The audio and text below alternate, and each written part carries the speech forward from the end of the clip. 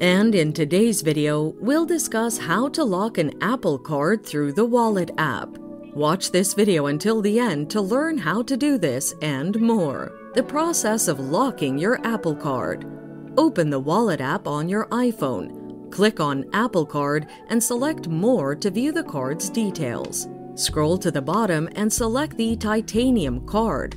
Once you do, you will see a tab named Lock Card. When you click it, you've successfully locked your physical Apple Card. Can you lock a titanium Apple Card belonging to a participant? Yes, here's how to do it.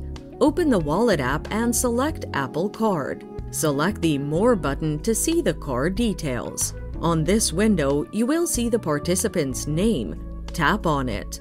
Next, scroll to the bottom and select Titanium Card. On this page, you will see a Lock Card option. Click on it to lock a participant's titanium Apple Card.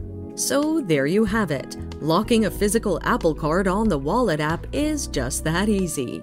Thanks for watching. Till next time.